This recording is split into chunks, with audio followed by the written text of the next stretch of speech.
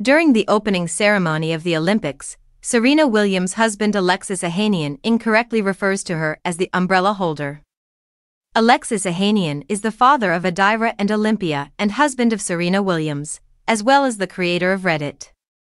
He can now include the umbrella holder of Serena Williams. At the 2024 Paris Olympics opening ceremony, Ohanian dutifully stood behind his wife, holding an umbrella to shield Williams from the torrential rain. As the couple strolled along the red carpet with Olympia, unaware that Ohanian was Williams' spouse, a Eurosport pundit called Ohanian her umbrella holder as he trailed behind her. Serena has an amazing appearance. As for her, there's someone carrying an umbrella just behind us, remarked pundit Laura Woods. You aim to reach those levels. To be able to actually hold an umbrella behind you. Woods' error caused amusing responses on X, one of which was from Ohanian, who gladly reshared a post from the tennis letter regarding the incident. Serena Williams even has her own personal umbrella holder, according to a TV pundit.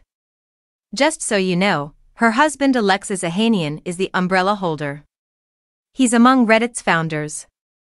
Skull, the tennis letter stated.